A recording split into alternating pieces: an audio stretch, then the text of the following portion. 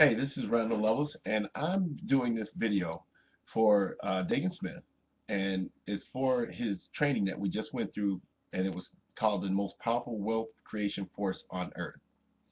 Now, it's been some time that I've gone through a lot of the trainings with Daegan, but here's one thing that you have to understand about training is that training is just training until you are ready to I'm just going to have to say it, ready to submit and lay down your ideas for, what's really happening out there. Because, with your prospects, because what's really happening is as long as you're imposing your will upon your prospects, you're fighting an uphill battle. You're fighting a losing battle. You're fighting in the dark. The one thing that there was a post that I put on my Facebook page is that your customers are not your enemy. They are actually your friend. They will come to you and tell you what they want. They will come to you and they will cry out for help in little subtle ways. In little subtle ways, they will tell you what they like to look at, what they want to hear, how they want to hear it. And I've been with Daegan for since 2010. I've been following since 2010, and the one thing that I realized is that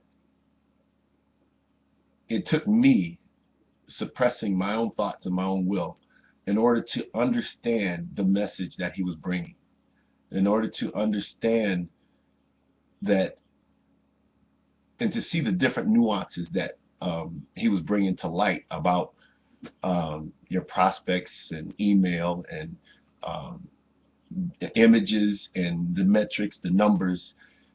A lot of those things didn't make any sense, so therefore I was unable to receive them. It didn't make sense until I went out and started getting some numbers myself.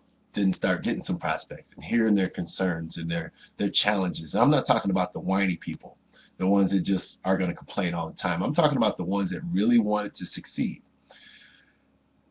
And it comes from a place of you go through stages. You want the money first, and then then you just want to get some of the programs over with. You want to get them done. But then it comes a place where you start working with other people and you start to understand their feelings and their pain. And you search out for solutions for that. That enlightenment in itself is the one thing that teaches you and gives you all the aha moments you want, that you're going to ever need, because you'll be able to recognize it quicker with the other people that you deal with. I've been doing a little bit of coaching with some people that have some issues, and because of the way that I've been able to relate with them, first we became friends. First, I didn't just tell them buy. I really never tell any of the people that I coach with to buy anything. They ask me.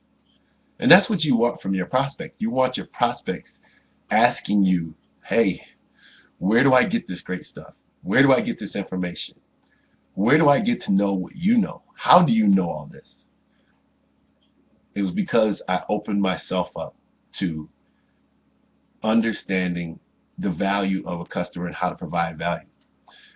So if you're thinking about hopping on one of Daegan's webinars or his newsletter, I highly, highly suggest that you do so, because it will be the best move that you will ever make in your business. It's because of the breadth of experience that he has, and it's because of the deep caring for his craft. His craft. He loves it.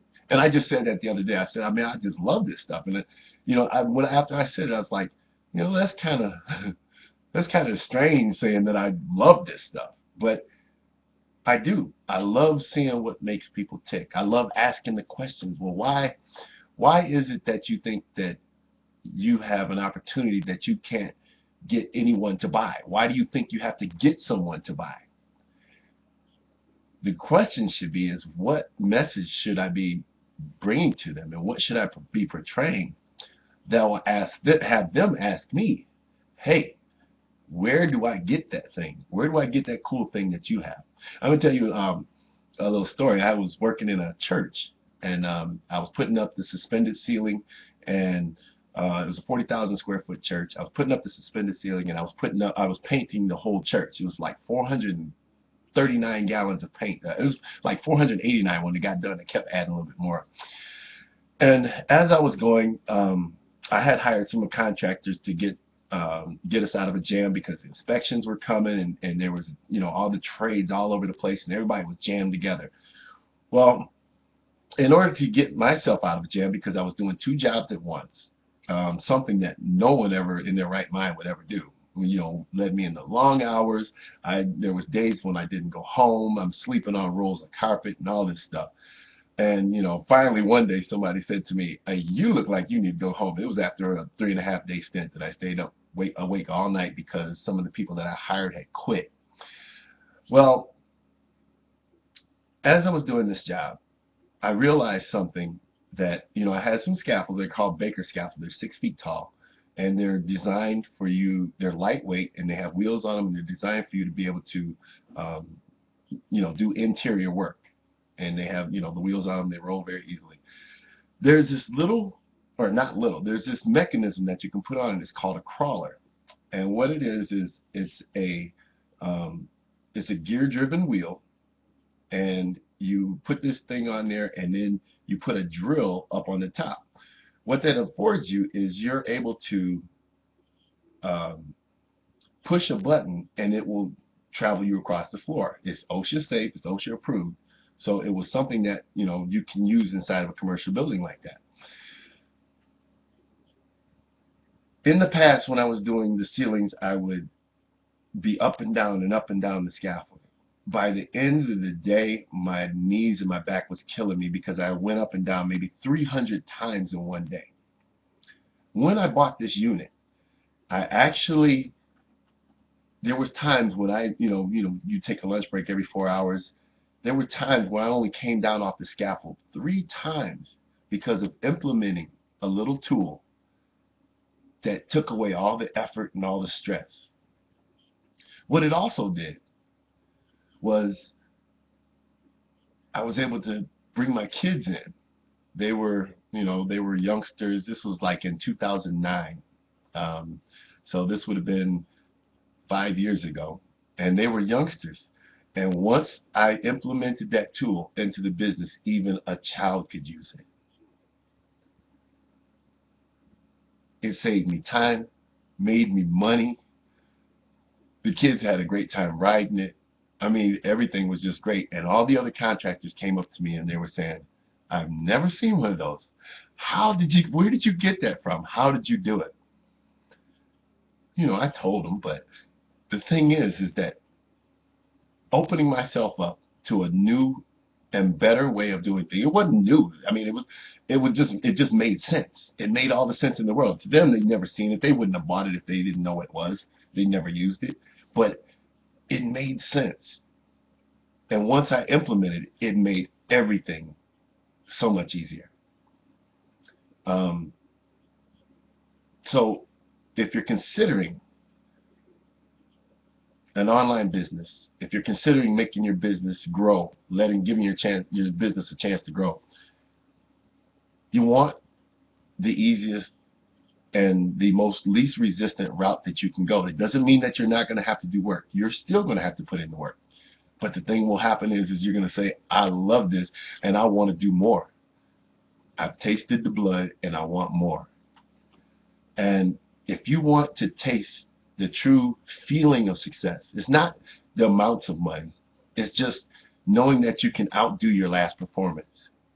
If you want that feeling in your business, you're going to have to empty yourself a little bit and be willing to serve your prospects. Be willing to serve your audience. Be willing, and it doesn't just stay in this business. It translates into the other things of how you treat your family, how you treat the gas station attendant, the person at the grocery store. it translates into everybody. I mean, it just shows on you. So if you're really, really open and ready to open yourself up to that, I really highly suggest that you give Daegan Smith a shout. You can look him up. You can find him.